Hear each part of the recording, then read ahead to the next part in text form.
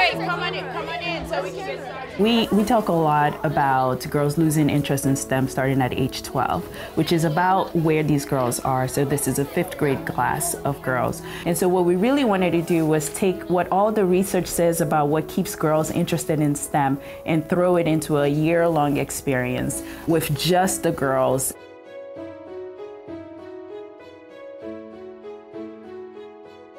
Okay, how are you guys doing today? Okay, so today is a special day for a couple of different... The most exciting part is the girls, just their joy and excitement, the smiles on their faces. Yeah, all right! Seeing them come in each day excited about it, leaving out even more excited, waiting for the next week, saying, oh, it's Friday, it's STEM girl time. We're gonna make a computer. Really exciting. Whoa! Did you just see that? We've designed a 4-module experience for these girls. What's really wonderful is that we're able to fit this into the school day. So we get the entire class of 5th graders at this school, and that allows us to track to see if we're able to make a difference between whether they want to continue to explore STEM further. They're going to go through a module of science, technology, engineering, and math. And we've made sure that everything ties to a career. For a lot of these girls, this is the very first time that they're thinking about what they're learning in terms of careers.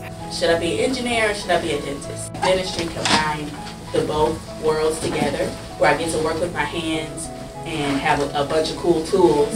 So it's really helping them make those connections, which we know is important for girls. They need that context of what is this, why is this meaningful? Here, this is where the speaker... When they go to the conference calls with their STEM coaches, they love it. Just the level of conversation that they have with these coaches. Some of our girls that were shy before, they're starting to open up even more, and they're starting to try to raise their hand and ask more questions, get more involved.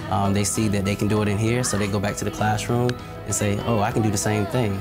My favorite part is really truly seeing engagement in this room, because that's exactly what we say isn't happening with girls. This is cool. But when you're in this room, we ask questions and they throw their hands up, right? Usually the girls are not raising up their hands in the classroom. Okay, I had a question in the back, yes.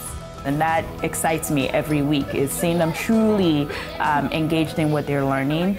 Their energy is contagious. They trust us that, we're bringing fun experiences, and they look forward to it.